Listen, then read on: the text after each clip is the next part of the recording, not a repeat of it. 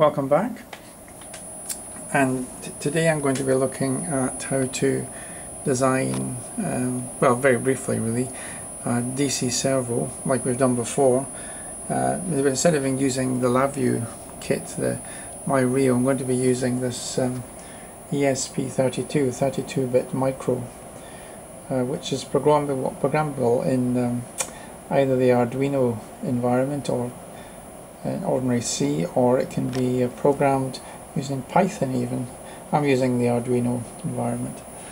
And I've got a motor here with quad detector on the back and quad detector here, and basically as I move this, it should move the servo. When I designed it, it's actually done there. I've got a H-bridge which handles 30 amps. It doesn't need to handle 30 amps of course for this motor, but it's handy to have one that's a little bit over-engineered when you're experimenting, because when it goes into oscillation when you're setting it up, you can blow your H-bridge quite easily really.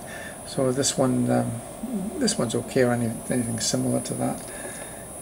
And the 12 volt power supply, one that's variable, adjusted to 12 volts, and I need a scope for something as well. This quad encoder, rotary encoder, is 360 pulses per rev, and it's runs off 5 volts, just like this one runs off 5 volts as well.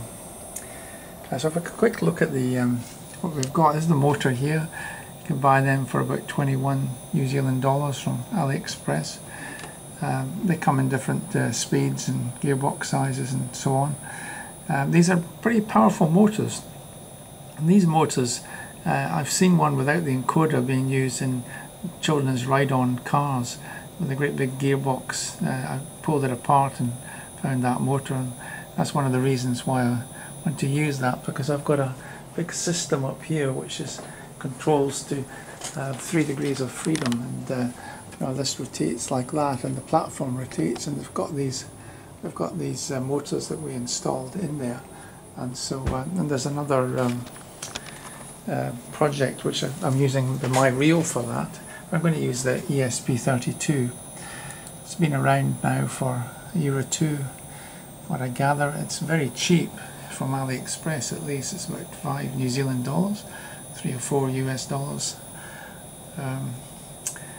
And the only problem I had was I did keep getting an error when I compiled the program, and I discovered that you need to put a capacitor between the enable pin and ground, an electrolytic 10 microfaradish with the polarity right, negative going to ground. That solves that problem. The other problem is I was using pin 2, I think it was, maybe that one, and that interferes with the flash when you're flashing to memory, so I didn't use pin 2, and then everything sprung to life. There's my H-bridge, which you can get for $16 now, pretty cheap, but you'll get cheaper ones. But this is dual channel. Again, we don't need dual channel, but really, as I say, if you're experimenting, you want one that handles a bit of current really. So our first sketch, as they call it, other than a program, a bit of code is here, which would take a long time to go through, really, but it's a standard PID. I'm using this code off the internet for the encoders. I'm not using interrupts. It's basically just looking at the logic outputs, and if one is not equal to the other, then the counter incremented or it's decremented depending on the state of things. You do the same with the other ones, so you've got 2 of those. The PID bit, there are the gains. There are the gains, KP, proportional, derivative and integral. So this is going to run initially just in its raw format. There's going to be no timing in the loop. It's just going to run round forever. And the thing is, I want to be able to measure the speed that it runs when it's operating. And to do that, all I've done is really put in a Boolean output, which it gets complemented here. It's called running the Boolean thing, and running equals not running every single time. So if it was logic level 1, it goes to logic level 0, and that gets sent out. It doesn't matter which order you do that, to the digital out, and you end up with a square wave coming out, which you can measure. Though you've got to be careful. The frequency of that square wave is not the frequency of the loop, if you like. It's half of that frequency, which we'll come to in a minute. But let's compile it, and you'll see how quick it is, and this very fast.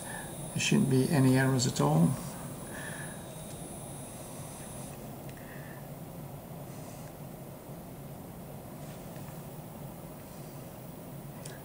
%, 28%,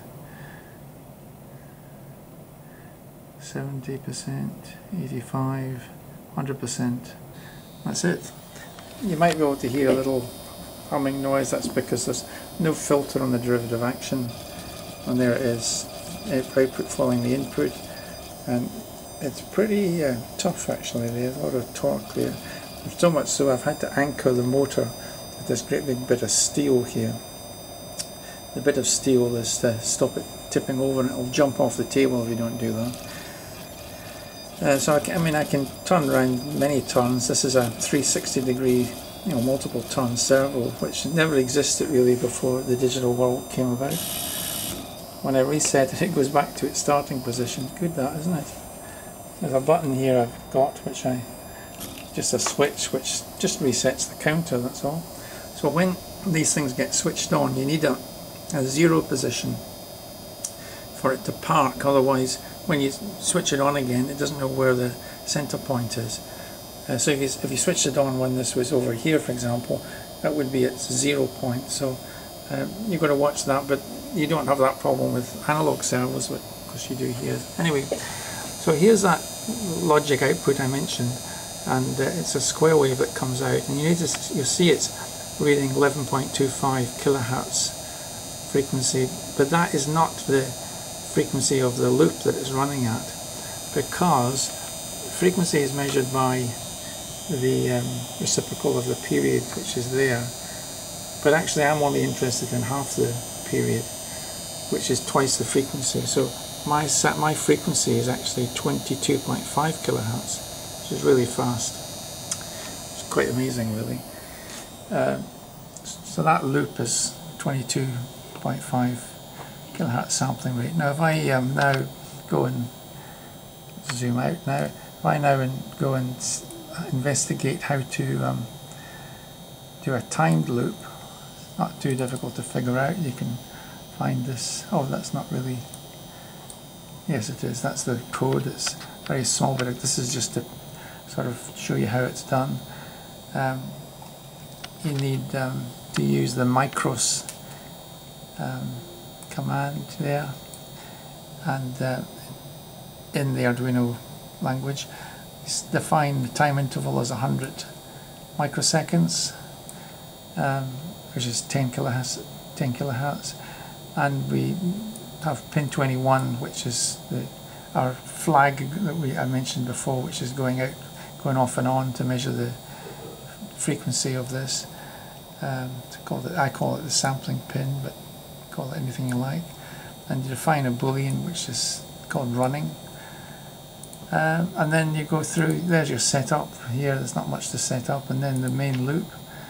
First of all you do if unsigned long current time is equal to micros, that tells you the current time, and microseconds, and then if the current time minus the previous time is greater than the time interval, you do something, which in this case is just complement. You take the complement of the whatever the value was. If it's true, it becomes false. If it's false, it becomes true, and you send it out to the digital output.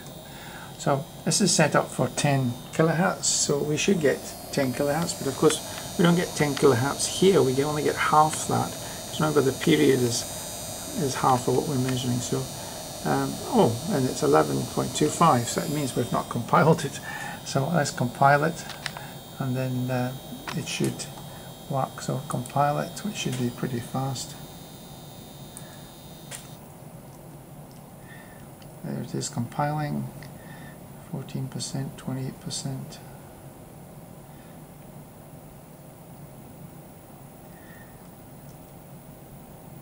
And we're done. So now have a look, and you'll see it's giving me 4.7 kilohertz. That's close to 5 kilohertz. If you double it, it's 10 kilohertz. But so the actual sampling frequency, or the frequency that it's running at, is 9.6 kilohertz. Okay, which is not spot on, agreed. Nevertheless, you can see how it's done. So we can now go back and do the whole thing again with the servo, there it is there, test. And I've also put in a digital filter on the derivative action, so I can do that now, but I have to design it. I'm not going to go into the detail because that would take, I might do that another time actually, to go into the theory, because you need Z transforms and difference equations and whatever.